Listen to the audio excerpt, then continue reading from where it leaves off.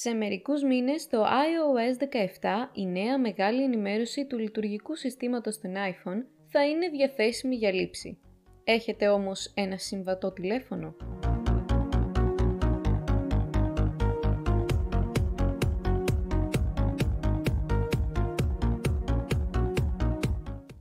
Η Apple ανακοίνωσε το iOS 17 στις αρχές Ιουνίου και κυκλοφόρησε μία beta έκδοση για τους προγραμματιστές της εταιρείας. Τώρα είναι διαθέσιμη και μία δημόσια beta έκδοση για να τη δοκιμάσουν οι χρήστες. Η εταιρεία έχει ανακοινώσει κάποια νέα ενδιαφέροντα χαρακτηριστικά και δυνατότητες, όπως ένα standby mode, ένα journal app, μια σημαντική ενημέρωση στο messages και πολλά άλλα. Κάποια χαρακτηριστικά θα γίνουν διαθέσιμα αμέσως μόλις κυκλοφορήσει η ενημέρωση, ενώ άλλα θα προσθεθούν αργότερα. Ωστόσο, δεν θα έχουν όλοι οι χρήστες iPhone τη δυνατότητα να εγκαταστήσουν το iOS 17 στις συσκευές τους. Ορισμένα παλαιότερα μοντέλα iPhone δεν θα είναι συμβατά με τη νέα έκδοση του λειτουργικού συστήματος. Αν δεν είστε σίγουροι ποιο iPhone έχετε, μπορείτε να ελέγξετε τις ρυθμίσεις του τηλεφώνου σας. Ανοίξτε την εφαρμογή ρυθμίσεις και πατήστε General και μετά About.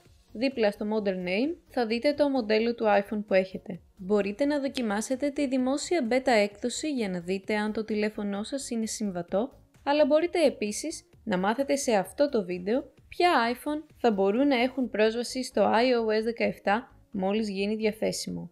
Αυτά είναι το iPhone 10s, iPhone 10s Max, iPhone 10R, iPhone 11, iPhone 11 Pro, iPhone 11 Pro Max, iPhone 12, iPhone 12 mini, iPhone 12 Pro, iPhone 12 Pro Max, iPhone 13, iPhone 13 mini, iPhone 13 Pro, iPhone 13 Pro Max, iPhone SE δεύτερη γενιά και μεταγενέστερη, iPhone 14, iPhone 14 Pro και iPhone 14 Plus. Εάν το iPhone σας δεν βρίσκεται σε αυτή τη λίστα, δεν θα υποστηρίζει το iOS 17 και αυτό σημαίνει ότι δεν θα λάβετε ειδοποίηση για λήψη του πιο πρόσφατου λογισμικού. Αν έχετε ένα παλαιότερο μοντέλο που δεν υποστηρίζεται, το πιο πρόσφατο λογισμικό που θα μπορείτε να χρησιμοποιήσετε είναι το iOS 16. Πάντως, αν έχετε συμβατό μοντέλο, το iOS 17 θα φέρει αρκετές βελτιώσεις και νέες δυνατότητες που υπόσχονται να κάνουν τη χρήση του iPhone πιο άνετη και πιο ευχάριστη.